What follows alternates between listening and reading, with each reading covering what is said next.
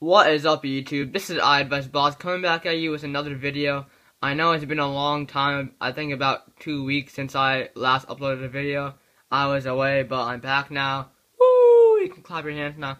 Alright, so this video is going to be showing you iOS 8 Beta 5 new features. There's not a lot, so this one's going to be a quick little video. Let's get started.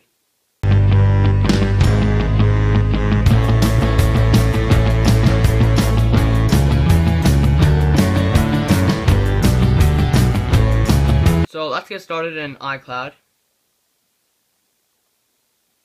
So you can see they changed the iCloud Drive and Backup and Keychain all to blue icons, which is kind of neat. So the next new feature is iCloud Photo Library in the photo section in iCloud. What it does is it stores all your photos in iCloud, and I can choose to either keep it in your Photos app and both on your iCloud. So if you want to have them both, just because then you can have, and if you don't want them, if you have no space on your iPhone, then like I do, because as you can see when you turn it on,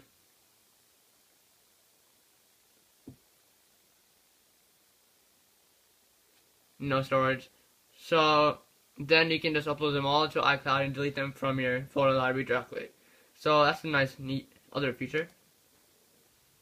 So next feature is in Messages or any app that uses predictive text. Now you can hold your emoji icon and you can see the predictive text toggle. It's on for me, so the only one who, you know what, and then you can, just turn it off if you want. Right there, you can either swipe up, turn it on, swipe, turn it off, and that permanently hides it from your keyboard if you don't like predictive text. The last thing in iOS 8 Beta 5, which is a nice feature, is quicker spotlight search. So it's really quick.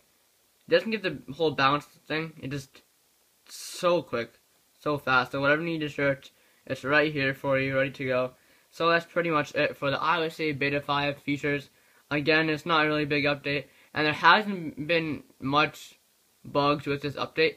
So Apple may not release the iOS 8 Beta 6 after all, but if they do, it will be released today at some time, August 18th.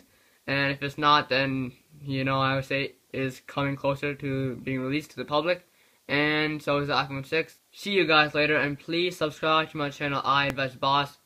Peace out, y'all.